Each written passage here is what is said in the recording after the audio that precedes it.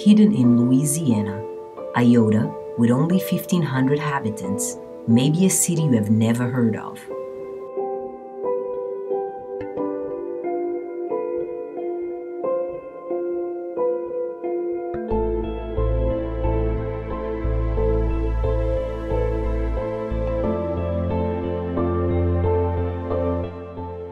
Cartville,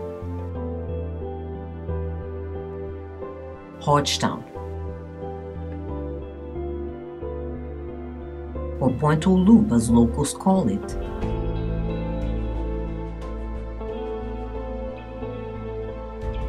Iota is in Acadia Parish, part of the Crowley City area. It is in this city, in the Cajun country, that we are going to find America's Fittest Teen, fighting to continue a legacy, to remain relevant, and to put our city on the map.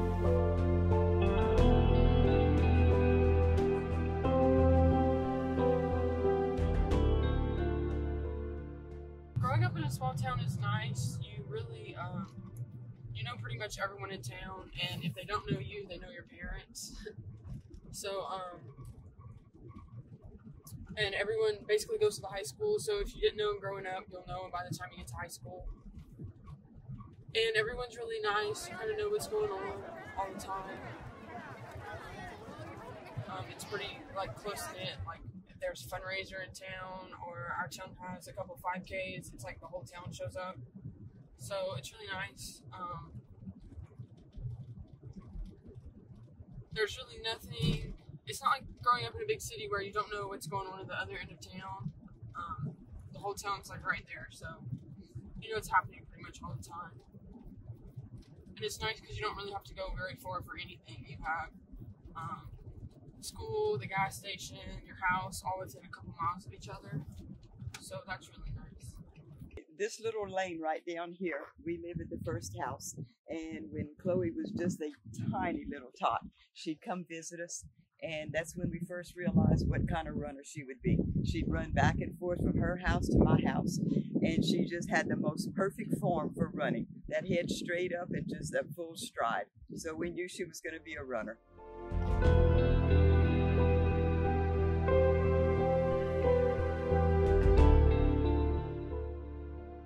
Chloe was little, well, ever since she was little, as soon as she started playing sports, she's always been somebody that really tries to do the best that she can in whatever it is that she's doing at the time. The first sport that she played was soccer, and she would come home and just really practice. Then from there, she eventually got into basketball and was really focused on basketball. She's just always been somebody that tries to do better than she tries to be better than she was the day before. So when she got into CrossFit, it was really a way for her to compare herself to the day before and improve. At the age of 14, Chloe started doing CrossFit in the classes for kids. After I had been working out on like the CrossFit Kids side for a couple months, I felt like I wanted to work out on the adult side with my mom. So I talked to the coach at the time, and she was, I asked her if I could move to the other side with my mom because I felt like I had been working really hard.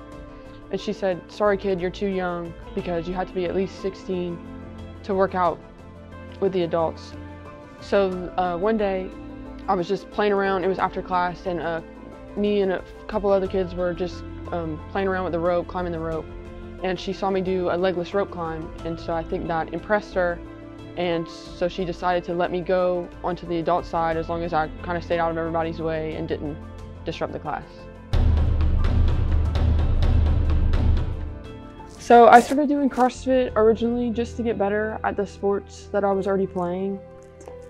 And then after doing it for a while, I decided to stick with it because it was something different than what I had been doing before. It was a different workout every day. I got to work out with different people every day, but you kind of start to become friends with those people. So it was just like a fun time to work out, challenge yourself, and get to know other people. Well, by the time that I started to work with Chloe, she was already CrossFitting for quite a bit. So she was just young, very thin, and just very quiet girl who just seemed to want to work out with mom. She was super teachable and still is. In 2017, Chloe, for the first time, entered the Reebok CrossFit Games in the 14 to 15 age division. In 2017, we didn't really know what to expect because it was my first year going into games, so we just tried to work on whatever we could, gymnastics, getting stronger.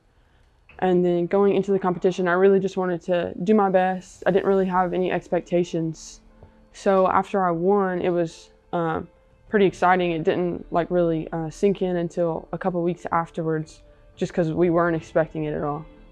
After Chloe won her first games competition,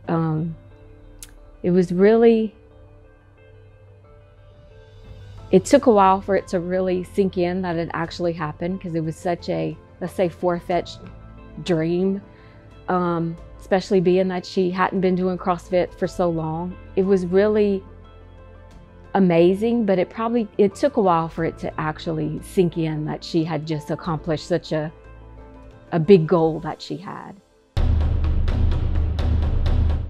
A year later, very young Chloe got to compete in the 16 to 17 age division as one of the youngest athletes in that division. I really think it was as we expected. She knew what she was capable of. She knew that, she was one of the least experienced, youngest girls going into that group. So, yeah, she may not have won that year, but there were, many wins within the year, and she did great. It showed us even more so what she needed to work on. So that helps, me with game plan and what we need to do as far as training. But for her, I think mentally it definitely helps light the fire and push her to, work on her weaknesses. From August 1st to the 4th, 2019, at the age of 17, Chloe got to compete in the 16 to 17 division, her last year in the teenagers category. Emotions were flying high and redemption was on her mind. She was prepared. I mean, Chloe, you'll never say, oh, I know I'm gonna do good in this. She won't verbalize that, but I could tell that she was confident going into the last competition. So going into the 2019 game season, I really felt like that was the year that I was most prepared. I also knew it was going to be my last year as a teen division, so going into that year, the goal was going to be to win, just because I knew that that would be my last chance. So after winning, it was really exciting to know that all my hard work had paid off and that I could leave the teen division with a win. On March 7th, Chloe will be 18 years old. What will Chloe's future hold? A break from competing, yes, is a good idea, but we're just kind of waiting and trying to decide later on, if there's a sanctional that comes up and all's feeling good and right, then I'm not saying she won't go for it. She may, but I feel good about her not going to games this year, and that gives her just enough time. She's also in college and she graduates high school this year.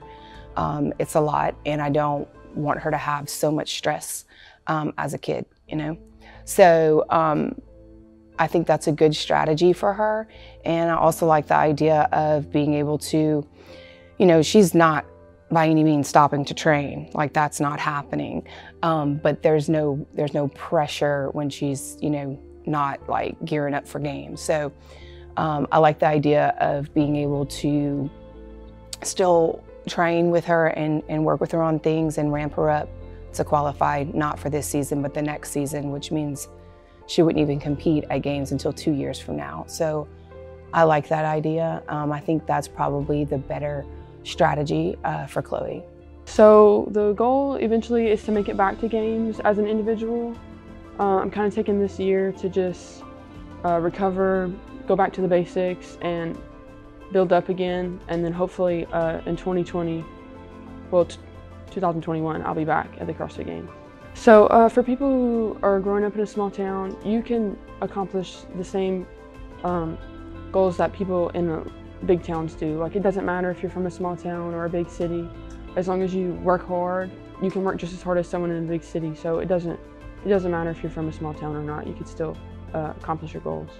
So I want people to look at my story and see that I found something that I really love to do, and I just worked really hard for it. And like, anyone can do what I did. It might not necessarily be in CrossFit, but you can find something that you really love to do and just work hard so you can accomplish your goals.